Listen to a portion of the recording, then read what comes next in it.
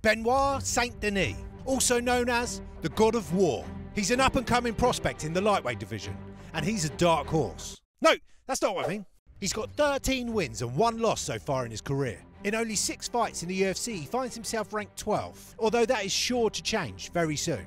Of his 6 UFC fights, half of them are either fight of the night or performance of the night. He's never lost at 155, his only loss being his UFC debut, which was at welterweight, which is not his natural weight class, and was also a late notice matchup. Since he's gone back to lightweight, where he's much better suited, is a problem. Before his MMA career, BENOIT served in the French Special Air Service, and his patriotism and military background are very much a part of who he is. If you've seen him fight, one thing is clear. He's going to be a mainstay at the very top of the lightweight division in no time. He's a southpaw, a power puncher, and he loves a brawl. A great mix of respectful on the mic and violent in the cage. On top of all that, his name's enjoyable to say.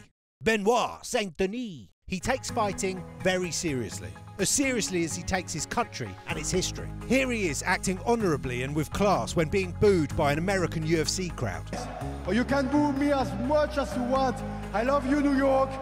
Thank you, America, to save us 45 a lot of years ago after First World War and Second World War. Thank you, guys.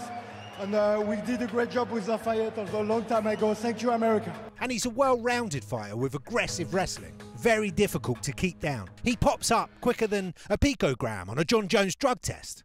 And he loves a good body kick. And being a southpaw, this is usually to the open side of his opponent, doing a lot of damage. His biggest unknown so far is how he's going to fare against a top-level southpaw, rendering some of his techniques not as effective.